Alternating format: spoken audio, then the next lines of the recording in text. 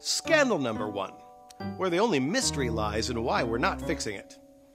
If you were to design an almost perfect anti-brain learning environment, it would look something like this.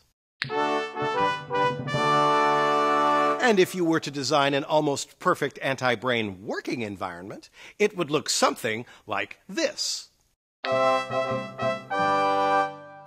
Why?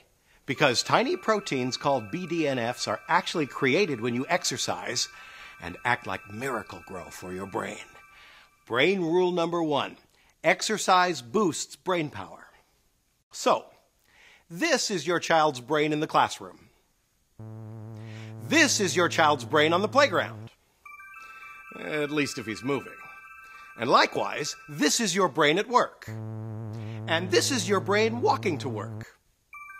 Let's look at that in the actual setting. Here are your kids in the classroom.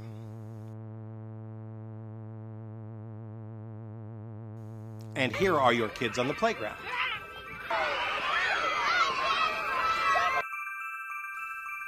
And, once again, here is your employee at work. And here is your employee on the way to work.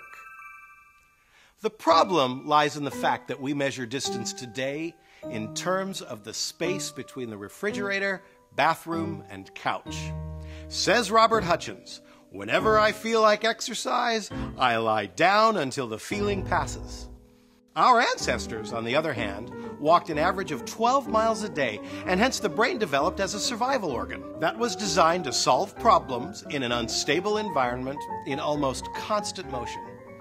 If our ancestors had laid around, well, let's just say that evolution didn't favor the sedentary types. So, what are we to do? Well, if I were an employer, I would want this brain working for me instead of this one. Wouldn't that just be good business? Motivated employees who are more productive, since exercise aids all areas of executive function, like concentration, impulse control, foresight, problem solving. We'd get employees who are more creative, and equally significant, employees who are healthier. Do you know that Starbucks actually spends more on healthcare costs than they do on coffee beans? What if we could cut those costs by having healthier and happier employees? How do we do this? Well, maybe we could use our brains. How about encouraging employees to have walking meetings or take phone calls on the move?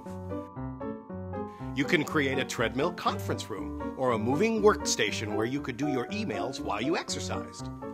Or try a lower tech solution. Or mix it all together and get creative. We still don't know much about how the brain works, but the little we do know suggests that the way we behave at school or at work needs some serious rethinking.